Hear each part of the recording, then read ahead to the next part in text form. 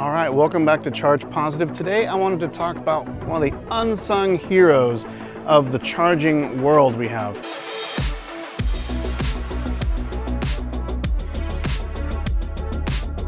These are the ChargePoint CPE 250s. They come in either 50 kilowatt or 62.5 variants. I have extensive experience with this unit because I used these way back when I had my Chevy Bolt, and they were pretty much perfectly matched up for the speeds that a Chevy Bolt could drive. But now with my Model Y, I actually seek these out because either you find them in great spots like this casino here, where it's a nice place on the way to Palm Desert to take a break and get a snack. Also, I actually like the speeds of 50 kilowatt.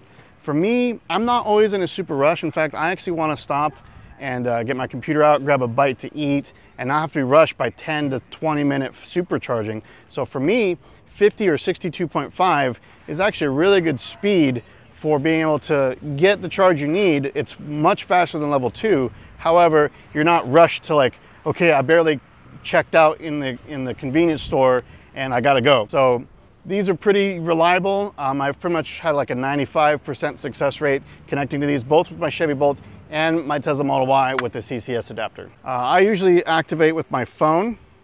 Whether it's Electrify America or ChargePoint, I usually use my phone. So all you do is you tap,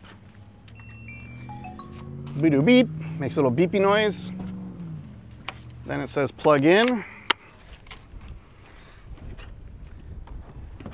And the cable reach is pretty good. There's a little arm that comes out if you need to reach further. And wait for communication, and here are the contactors. And then it's actually pretty good handshake timing.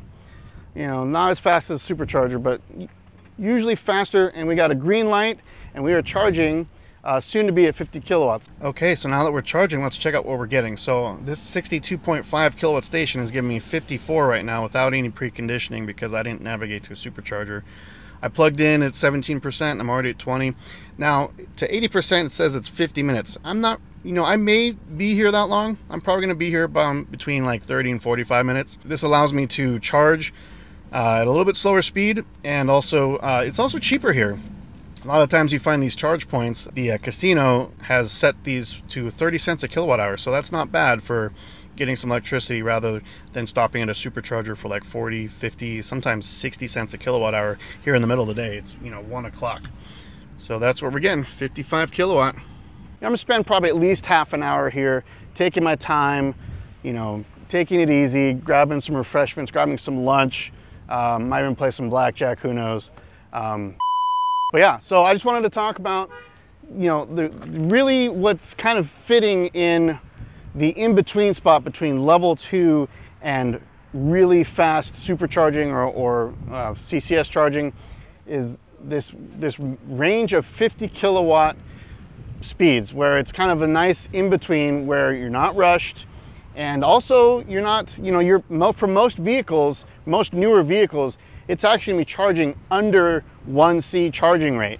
With the 75 kilowatt hour battery, 50C, that's 0.66 C. So you're not having to worry about, cooling your battery as much. So anyway, those are my thoughts.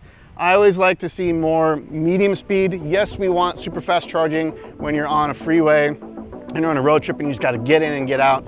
But there are times where you want something between a destination charger, which you're going to be here for like 6 to 8 hours, and super fast charging where you're going to be here for 10 to 15 minutes. So this fits right in between those use cases. Let me know in the comments, what is your favorite way to charge?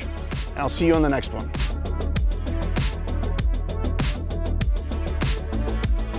Right where the charger is going to be.